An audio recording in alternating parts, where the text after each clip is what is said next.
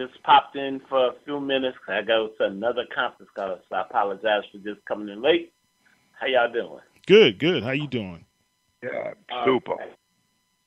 All right. Well, last thing about the defense, Coach. The safeties look like we're pretty set, right? I don't think we're going to have too much of a change back there. Don't know if Eric Harris is going to make the team or not, but he surely is showing up at times for the New Orleans Saints.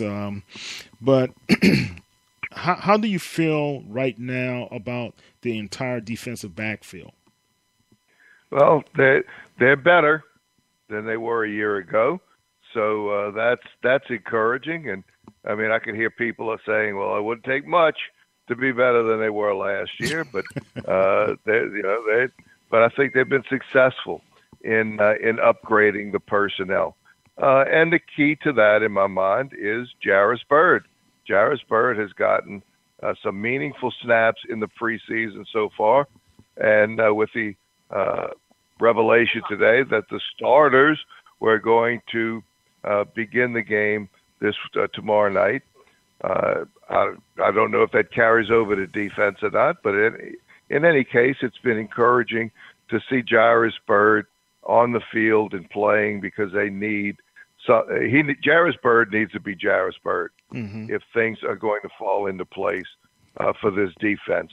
Von Bell is going to be able to contribute, but he's a long way from really being a second round type of effective player, especially someone that you traded up for. And once again, my indication: if somebody uses 2 draft choices to move up and take somebody, you better turn out to be a really good player.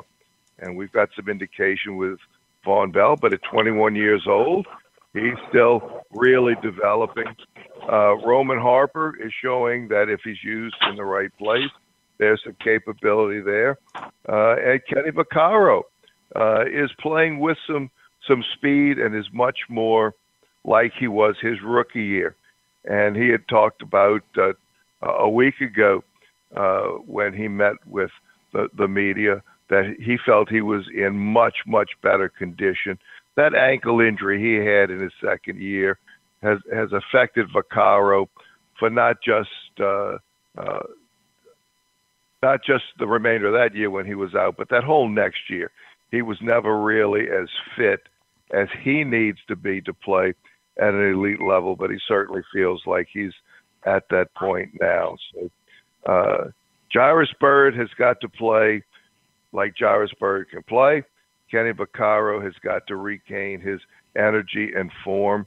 And then the other safeties have got to be able to fit in around those two. It does give them some versatility, and I'm certainly encouraged by Eric Harris and what he's capable of doing, and the fact that he is the starting personal protector on the punt team. I think is important because they're not going to put somebody there.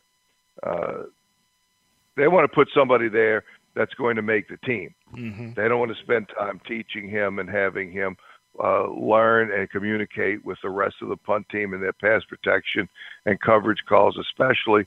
They don't want to practice with somebody who's not going to make the team. And the two guys there are Harris, with Lasco starting as a gunner, and then with the second personal protector, they take Lasco and put him inside and make him the personal protector. So I think that's encouraging for them.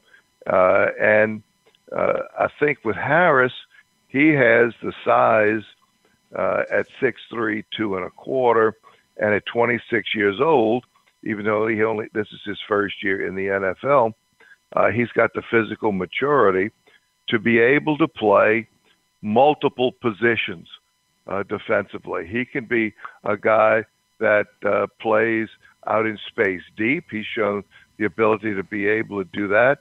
He can pair with either Von Bell or he can pair with Jairus Byrd so that you have two safeties that can play out in space, so to speak. But I think Harris also has the ability to play closer to the line of scrimmage, either as a slot or nickel corner, perhaps even, and I haven't seen any evidence of this, but I thought that when they had acquired him, that he could be that dime inside linebacker type that we're seeing a little more prevalent in the league, trying to take safety type people and make in a 4-2-5 type of look, and that's how you can get into dime, by putting a safety type person at that other inside linebacker. I haven't seen any evidence of that. Maybe I'm just wishing. I don't know, but I think he's. You could see him playing a relevant part in this defense.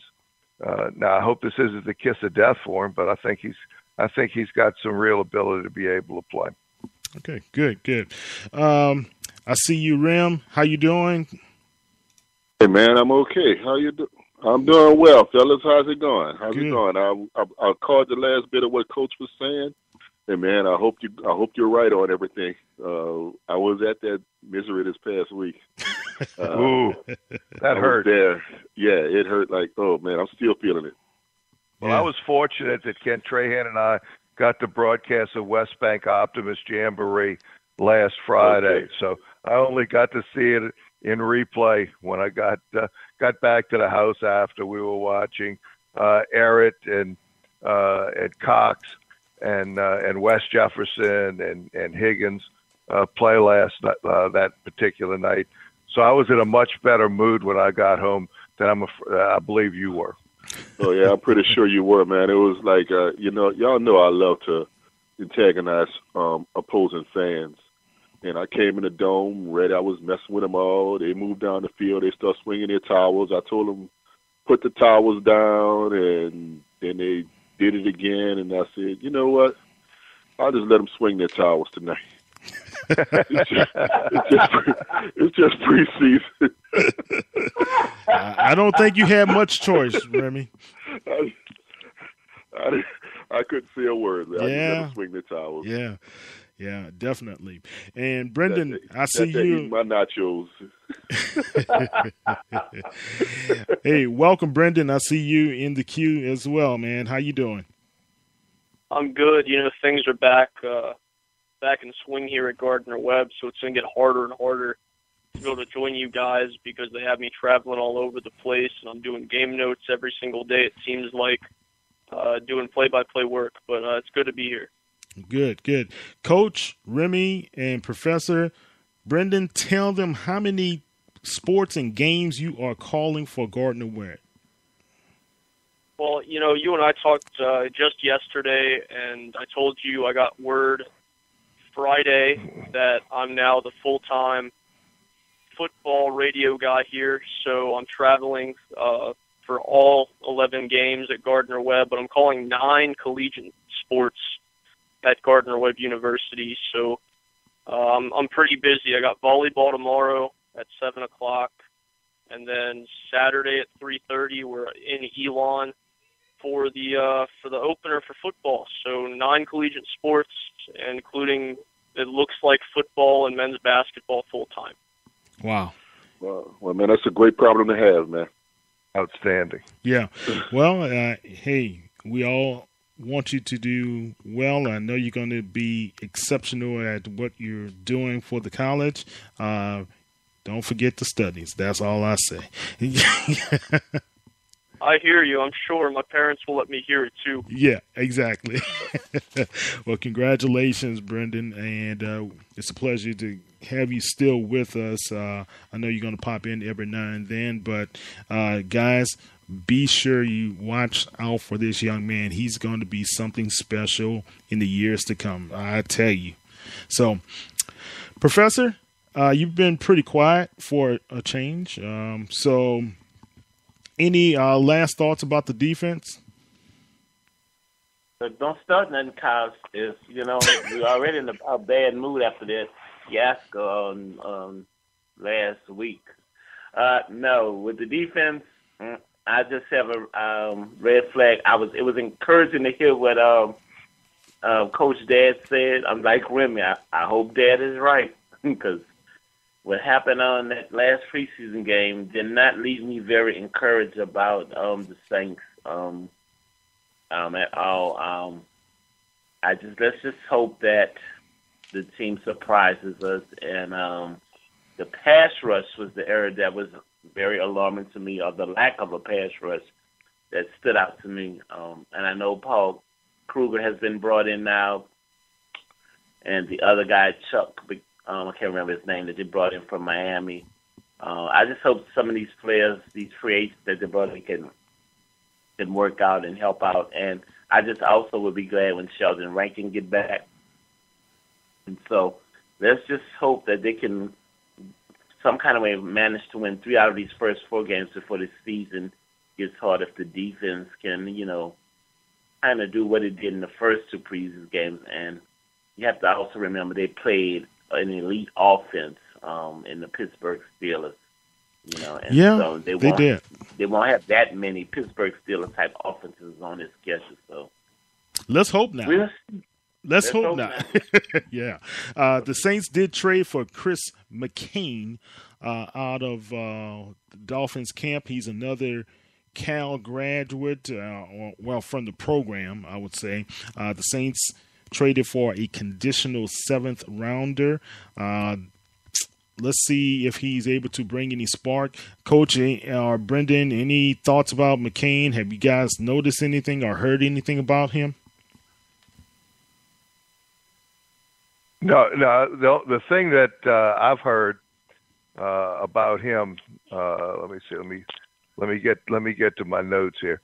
No, I really not that much about McCain. But once again, when you're looking at a defensive lineman, and the Dolphins do have some good defensive linemen. So unlike the Cleveland Browns giving up on somebody as they did on Kruger, that is indeed someone that perhaps that they had some better players, but he could still be effective. So if you're giving somebody up for a conditional 7th round pick, you're saying, look, he's not going to make our team. Maybe he could luck out and get and make something with the Saints, and we pick up something for him. Okay, good. All right, guys. The Saints brought in offensive lineman Khalif Barnes, and he's going to be penciled in as one of the guards, or he can play tackle as well.